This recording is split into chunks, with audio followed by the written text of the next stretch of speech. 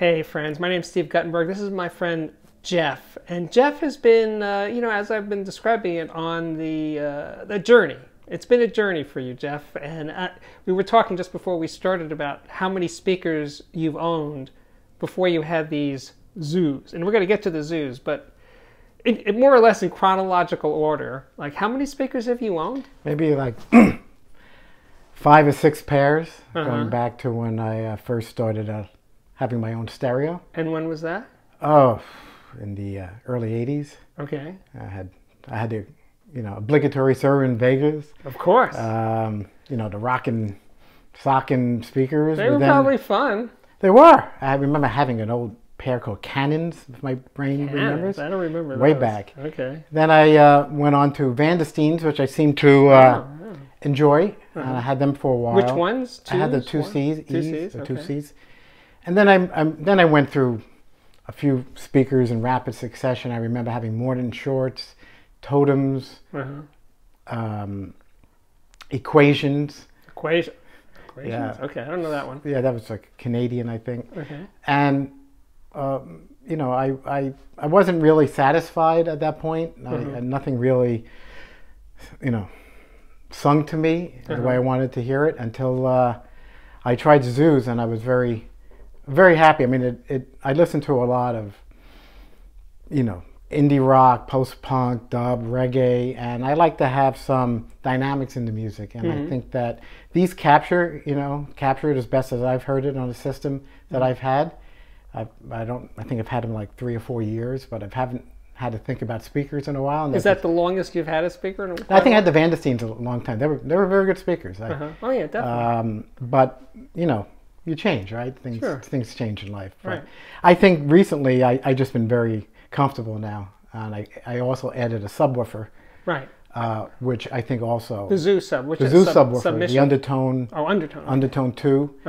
And I think that really kind of tied everything together for me in this room. Yeah. So I just feel the palpability of the music now and the dynamics, and very satisfied. So you're not thinking about any other speakers, at least? No, you see things in the magazines on some things you write about. You flirt with it with your mind, but you say, what are you talking about? You're happy. Yeah. This it's a disease, right? But I'm working on it. I keep it. So working back from the zoos. Wait, I'm going to walk over and not trip too much. Sure. So working back from the zoo, so they're the Soul Supreme. They're 16 ohm speakers. Yes. Which is unusual.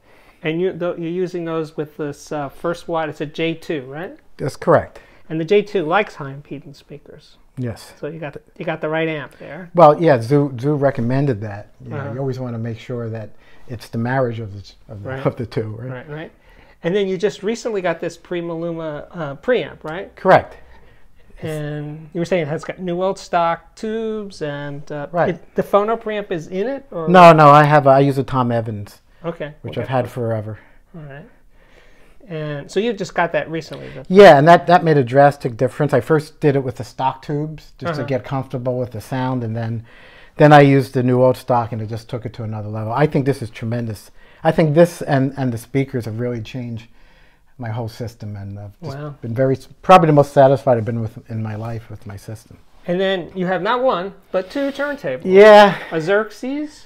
The 20 plus. Xerxes, right? 20 plus. And a Riga 3? Yep, the RP3? Planar 3. Planar 3, okay. But you were telling me that the cartridge on the Roxanne is new? Yeah, it's a Dynavector. I went up to the 20, and I replaced the old Denon that was on there, and that was a tremendous improvement.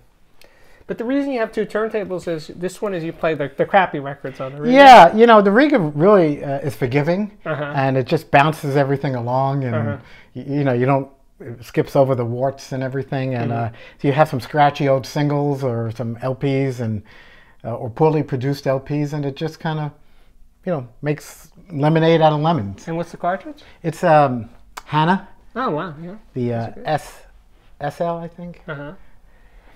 And then you do play digital stuff, right? Yeah, I don't have my CD player hooked up right now, but I do have it. I use the Blink, which is AdCom thing. Okay. And I'm just going to bet this cable here. So you have, we're going to get to your closet, and hopefully I'm not going to trip on the way there. But you have a lot of, you're not anti-digital. No. Despite the vinyl emphasis in your system, you got, I'm going to walk into this closet, you Yeah. have, I don't know, 4,000 CDs? I don't know. It's a lot. A I've lot. been trying to prune them down a little bit as I've been replacing them with some Yeah. vinyl, because in the 90s it was rare to have a vinyl issue of Right. or it was hard to find. Uh-huh. And now they're starting to reissue it. It's Mhm, kind of mhm. going in reverse of what Right, happened in the 80s, right? Right. I just want to not Sure. don't step on the cable. So anyway, so this is just a small sampling of your vinyl, but I'm going to go in the closet. Watch the table there, and this is an adjoining room, and there's a lot of CDs here. And more vinyl. And more vinyl. I'm getting nervous. Lots of vinyl. And lots more CDs. And there's probably more, right? Somewhere else? Yeah, yeah. I have a basement. You have a basement, right? Yeah. You live in Brooklyn, not that far from me. Right. So let's get out again and watch the cable. So, one of the things that I've loved when I've come by, you've always turned me on to great reggae. I mean, you're in deep, and I'm in superficially, more or less. And that's like one of your real big passions is reggae?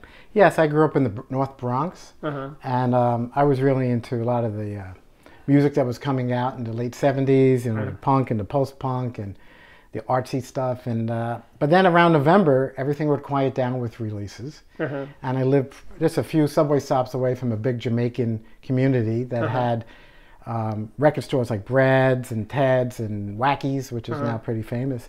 And I would go in, and I would spend like 3 or 4 hours in there, and I would catch up in everything maybe from the last 3 or 4 months.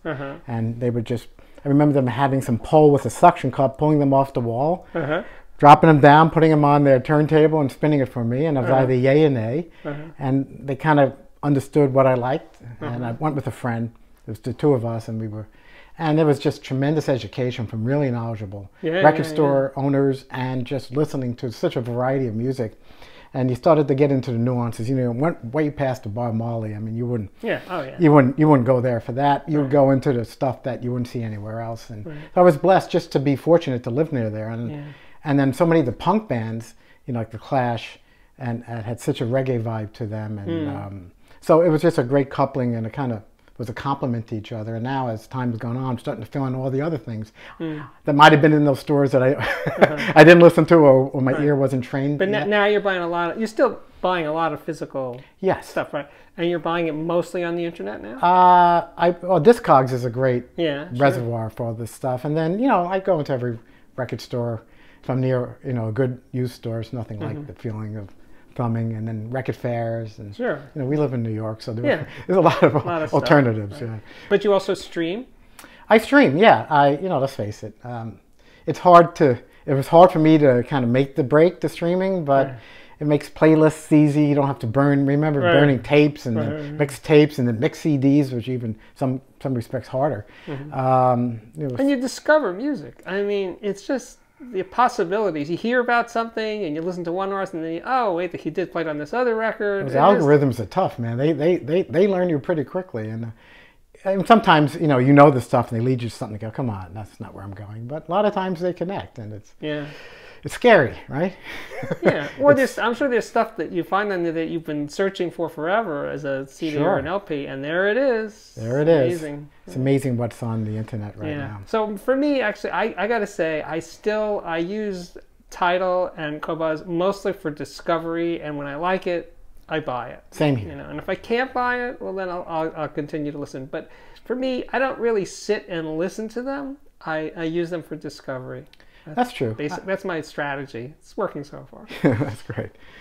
So anyway, I think you've had great taste in music, and certainly great taste in audio. Oh, and the other thing we're talking about is that how you got to this point, right? You were telling me that the Zoos was sort of like getting the Zoo speakers was a turning point for you. I listened to, like we said, a lot of reggae, a lot of 60s stuff that was used a bit, and 60s garage rock, which I love, and those 45s were sort of loved to death or neglected, right? And you would play it, and sometimes the speakers would just not be in sync. You know, Right. it'd be too revealing, or it would be, I don't know. It didn't work. It wasn't didn't communicating. I Yeah. think that's what's happening. Wasn't Either the music communicating is to me. clicking with the speaker or it's not. I mean, there was a thing that nobody talks about anymore. There used to be this thing they called rock speakers and classical speakers. And then it became like not cool to say that. Like, oh no, if it's a good speaker, it plays everything. Exactly. I don't believe One that. size That's not fits all. true. Definitely not true. Definitely not There true. are some speakers that play rock way better, and some speakers that play classical or opera better. So to deny that there are speakers that sort of work well with certain genres is just stupid. In my opinion. That's absolutely true. And you know, I had read about the zoos before I bought them, and they seem, you know, the owner there seems to have a lot of the same musical tastes that I do. I mean, Right, not right. exactly, of Sean course, but Casey, we're talking yeah, about, sure. yeah. And so I was just intrigued with that. I know he would come to music hi-fi shows Right. with like a DJ turntable Right. set up or something. Few, actually. So he was speaking my language, but Right. it doesn't mean I was going to like the speaker. But you know, the audition allowed me to listen to them, and you know, it's just made everything else fall into place. Right. Everything else I've kind of built around that, except for the turntables, which I've had. Right. But you said that the Dynavector is a recent addition, and you feel like that's also a really key Yeah. part of the. I the never, sound. I heard of them, you know, before, but I never owned one. And one of our friends, common friends, recommended, knowing my taste, that it's a very dynamic cartridge, and he thought that might float my boat, and he was dead on. And I'm really impressed with it. I think it's a bargain. For And what model is it? it's the 20, the Just 20X Dynavector or 20? something. Yeah. 20X? Yeah. Yeah, and it's really like it's changed everything. I think I love what it does. I might one day move up. That might be the only change. I may one day move up the Dynavector line. But right now I'm content. And did you say what kind of DAC you have? Oh no, I just have a little one of these little Bluetooth blinks from Adcom. So you Okay. can, you know, use your phone or Okay. nothing fancy. I haven't really gone down that route yet. Okay. I have to get over that hurdle of taking that area seriously. We'll get there. No I'll rush. get there. Anyway, thanks so much, Jeff. No anyway, problem. so do you want to say something else? You're good? I think that preamp has been a star. Okay. All right. Well, that's another. But that's a recent addition. That's a recent addition, so that was a right. finishing touch. Anyway, my name's Steve Guttenberg. This is the Audiophiliac Daily Show.